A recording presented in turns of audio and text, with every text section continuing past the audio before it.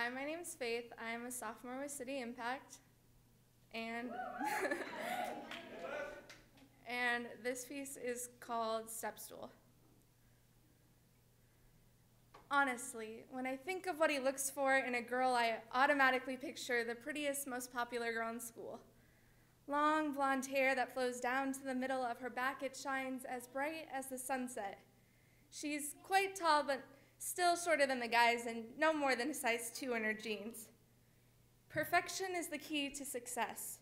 He wants you long, thin, and a little curvy, with eyes that sparkle like the 4th of July, eyelashes longer than the days between now and summer.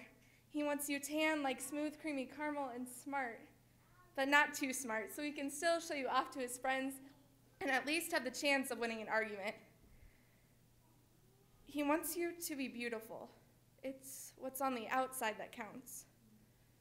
I'm not good enough for him. I don't have the looks, the personality. I'm not sporty enough. Whatever the reason, I'm just not good enough. I can't be perfect for him, but everything in me screams I need to be. I have to prove that I am worthy.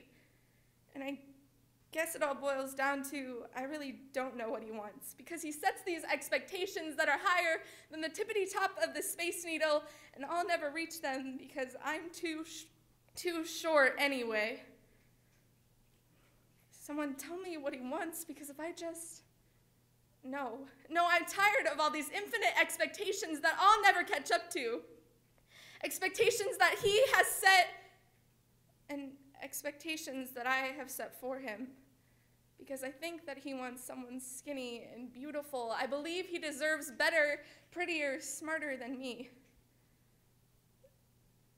Take away the qualifications, the points, the ranks, even then we still don't match up. Because we aren't even in the same category. Nerds and jocks don't mix. This isn't the Breakfast Club. I'm not Allison getting a makeover. You won't fall head over heels in love with me. Because I've set expectations that are higher than the tippity top of the Space Needle. But don't worry, I'm carrying a step stool.